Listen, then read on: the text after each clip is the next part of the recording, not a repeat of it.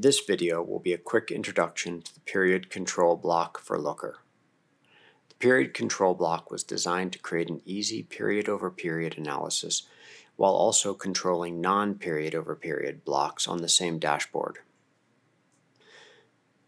The periods are controlled by a series of filters. There are a number of options and blocks built in that make it easy to display what dates are selected.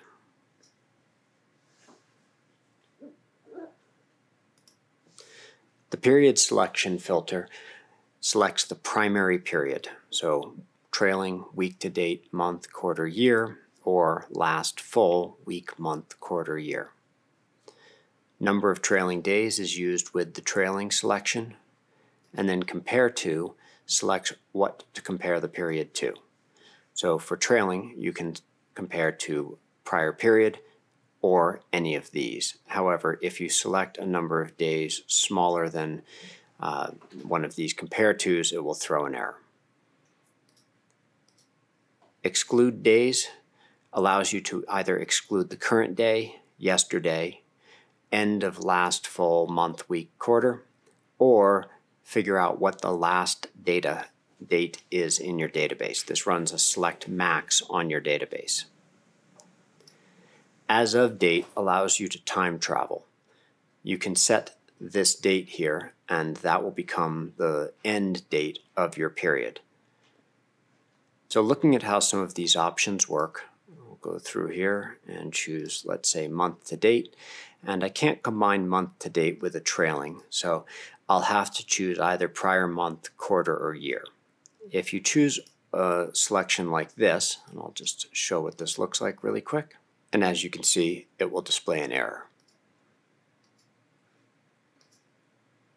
So here, I've chosen month to date, so it's selected February 1st to the 22nd, and if I look down here, I can see that it is comparing January 1st to January 22nd. I could likewise change my compare to prior year, and I'll get a comparison to the same period in 2022. With exclude days, this is useful if your data pulls nightly or maybe is 2 days old, or if it pulls intermittently, last data can be used and it will just automatically set the end of your date range. It prevents having null values show in your dashboard because you haven't got data that's caught up with the display.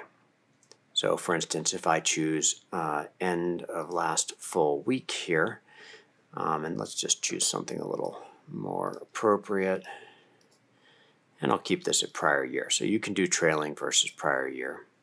And here it's selected the end of the last full week. I'm going to choose an as of date here. Picking an as of date overrides any filter in the exclude days. Whoops. So I'll click here and I'll say it's on the day. This is useful. Let's say I want to see what life was like back in November. Let's say the end of November, and I could choose month to date compared to the prior year. So I want to see what November 2022 looked like versus 2021. And there I can see I've got November compared to November. So looking at a few other features, this block here is built in and is available as a measure to display the dates, and it acts as the warning.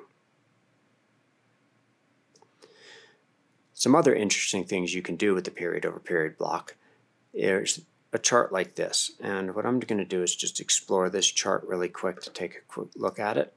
In this chart, I've selected 7 periods. That's all for this video.